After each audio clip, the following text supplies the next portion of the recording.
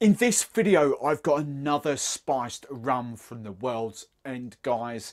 This is their dark spiced rum. So if you want to know all about it, what it smells like, what it tastes like, and what my recommended highball serves are, stay tuned.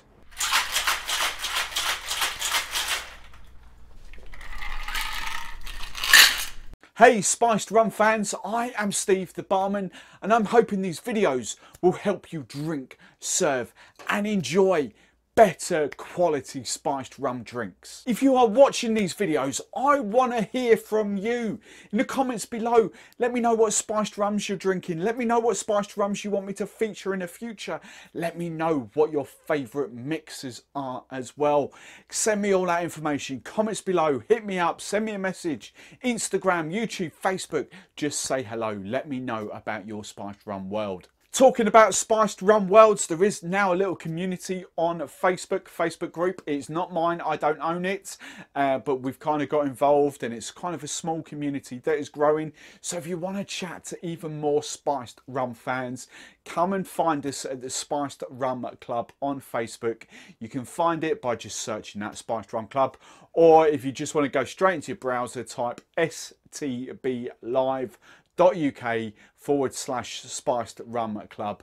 That will take you straight to the club and you can join and just chat and join in. Right then, if you are a loyal fan of my videos, you will kind of semi-recognise this brand. This is my second World's End spiced rum. That's the first one I did probably about 4 weeks ago now. This is their Tiki Spiced Rum, which is the second rum that they kind of released. This is the first rum. Now you'll notice there's a big difference in colour between them. This is a lovely sort of gold colour. This is quite a deep dark colour, hence the dark spiced rum. Now I won't go into too many details about the brand because, as I say, I have covered them before, but just very quickly, just to recap, World's End, the brand name, it takes its name from an explorer, Nathaniel Winter, that when he visited Sagres in Portugal, kind of looked out to sea. If you know where it is, it's kind of right in the bottom corner of Portugal there. Literally all you can see when you look out is ocean. There is just nothing else, and he kind of exclaimed that that is the end of the world. So that's kind of where the brand comes from. World's End are a Belgian brand. They are from Belgium in Europe. So they are kind of importing the Caribbean rums over to Belgium, spicing them up and then releasing them to the European market. Now to talk about the provenance of the rums, if you remember back to the Tiki Spiced video, this is essentially a blend of Trinidad, Tobago and Jamaican rums that are blended up. The base rums of this are Trinidadian and Barbados. So very different base rums. Again, with the dark spice, I haven't got a clue what kind of spices they use to spice this up. All we will get is from the nosing and from the taste, which is coming up right now.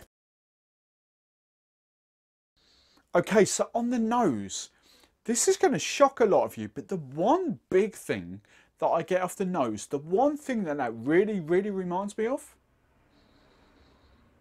it's actually one of my favourite cognacs. It really does smell like a cognac on the nose there. It's really weird, that. But as the smells linger a bit longer, I do get a kind of a little hint of fruitcake going on, a tiny little bit of spices like cinnamon, nutmeg and that. But for some reason, I genuinely thought that the first nose, the first hint I got off that when I first had it, I genuinely thought it was a cognac. Now, what does it taste like? Honestly, nothing like cognac. If you are going to bracket this in the dark spiced rum category, that by far outstrips Kraken. You can drink that neat. Wow, that is just a lovely dark spiced drink. It is a 40%er as well, so we're not going liqueur, we're not going spirit based at all.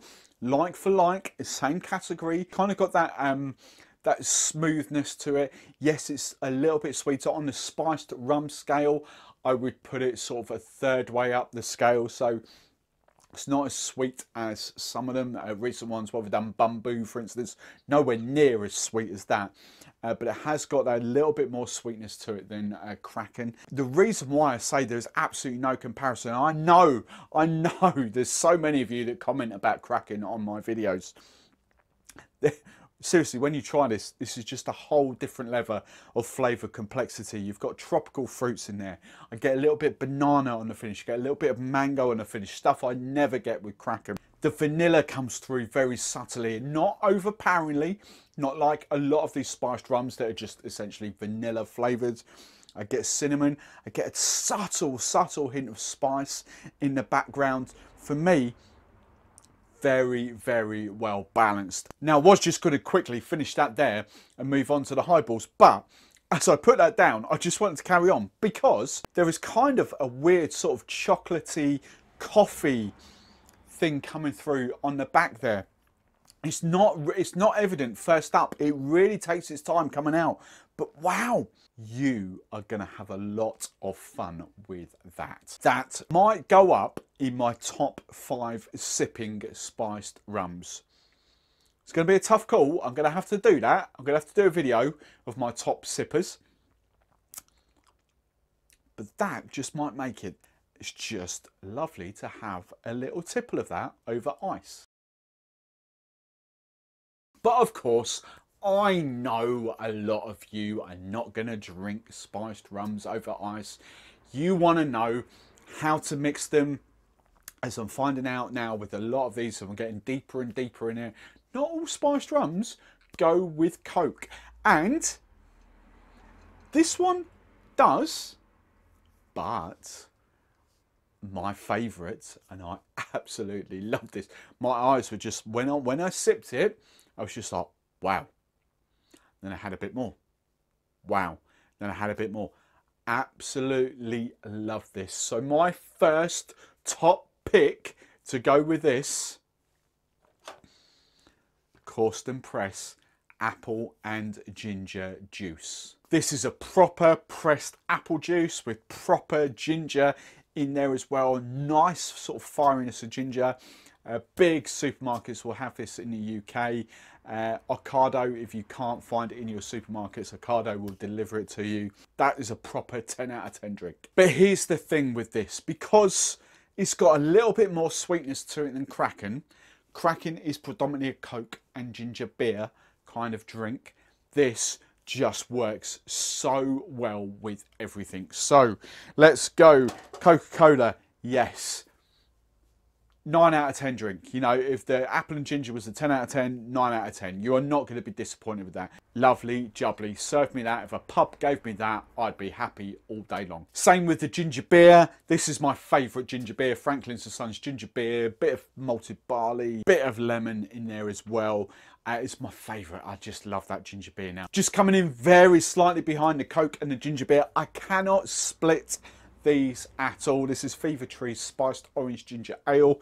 This is Elixir's Blood Orange and Cinnamon Tonic. And then my final highball serve. Absolutely love this. Proper out and out fun drink. Serve me this in a pub. Pubs, bars, get on a proper pineapple and soda.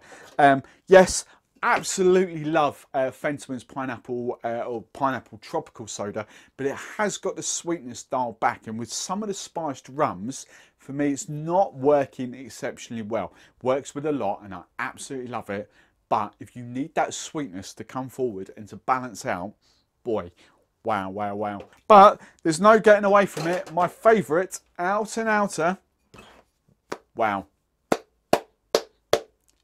Fair play. That is just exceptional. Now, just to finish this video, I've just had to top myself up because I really love that neat. That is a really lovely neat sipper. Cocktail wise, cocktails are now going straight to Instagram as stories, not videos, just pictures. I'm going to make some cocktails up, take some photos, stick them on my Instagram stories. Go and hit me up on Instagram at Steve the Barman. Catch me next time. I don't know what I'm filming. What am I filming? I know what I'm filming. We are going dark matter. Stay tuned.